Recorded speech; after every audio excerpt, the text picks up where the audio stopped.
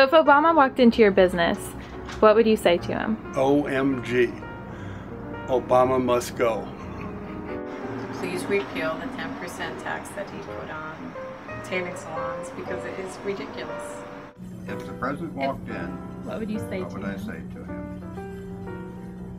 The Congress, Senate, House, all those had better get together and make this country right. That's what I would say. Okay, first of all, I will,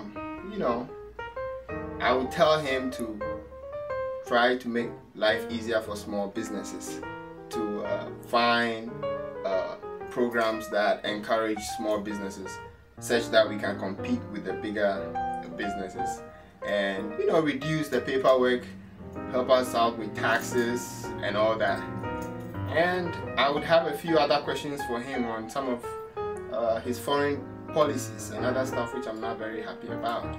Then we'll want to take a picture too. Oh yeah, we'll take a selfie. Okay, so we'll have the president take a picture in the studio at the back and then load it up on the computer and let him see what someone could do with Lightroom and all his editing and stuff. And so yeah, that would be fun. Free college education for everyone. That would be awesome. And impossible. Student loans are like so high. I feel like if education could be more affordable, that would be good.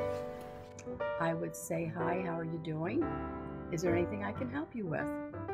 I would ask him about the health insurance and what is going on with that, because it seems very confusing, and especially for individual business owners, it's hard. So I have a lot of questions to ask about that.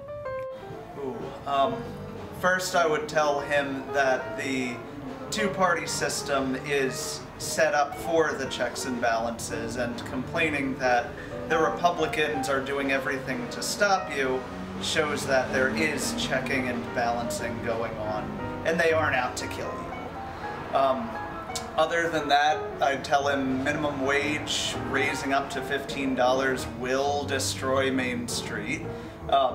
I am the only one working right now, and when I hire 2 employees, that's $30 an hour that I have to be giving them.